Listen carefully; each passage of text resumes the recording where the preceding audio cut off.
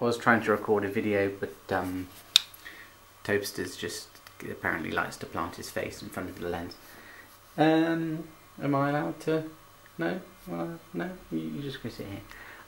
I've given you so much food tonight. You've had my burgers that I made, homemade burgers, you had some of that.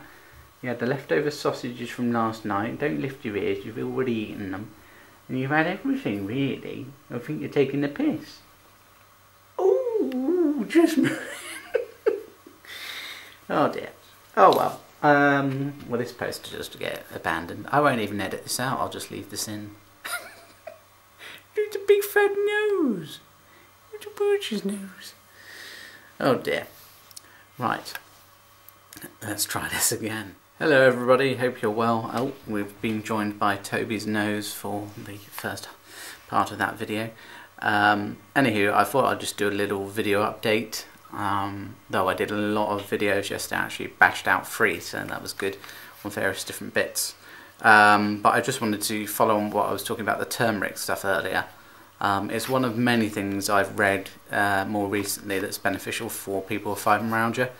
And a combination of that and the magnesium seems to be sort of reducing the actual flashing of muscle spasms I was getting on when I'm out on walks. I can't really think that it would be anything else because I'm trying to be quite consistent with what I'm trying.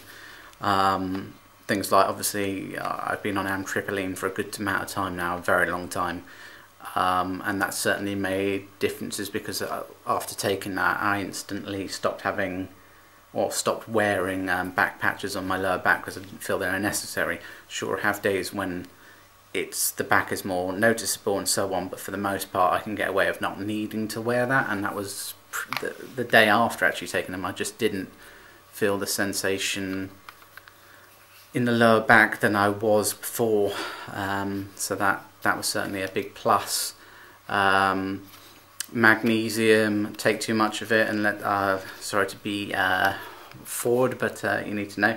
For me personally anyway, and I think most people in general, if you take too much magnesium you will be going to the toilet more than you would like. So that's something to bear in mind, but certainly magnesium is beneficial. You look it up, it's one of the higher listed items of things that help with fibro symptoms, so definitely recommend magnesium. But yeah, turmeric I've been taking for 3, probably more like more easily a month now. I was taking 2 a day for some reason. I thought it was only 2 that I needed to take with meal every day, but it's actually 3 that it says on there. I just guess I got confused at some point and thought it was 2. My mum's actually got them as well because she has problems with her knees and stuff. So I've got her some as well, so hopefully it'll help her with that. But yeah, from my own point of view, magnesium and turmeric certainly a benefit. But yeah, I posted about the drink thing earlier, which was a new flavour as far as I'm aware. So just getting all those sort of things in. What I will say about tablets is a lot of the stuff, and you've probably seen or read this before, is beneficial mostly in food. And that's true. The best way of getting any source of any vitamins or anything like that is food. However, the amounts of them sometimes can be woefully inadequate for especially people with fibro. So I would say do your research, trial and error as usual with this condition, what works best for you. But yeah, magnesium, turmeric, certainly both of those in combination with the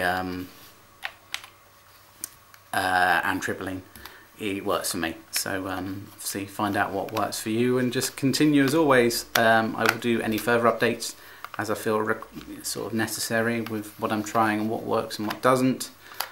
And obviously the other one being that I've mentioned before is I cut out dairy, and that's certainly reduced the nausea by about 95%. So I really don't get the nauseous sides that I was getting, and they were horrific.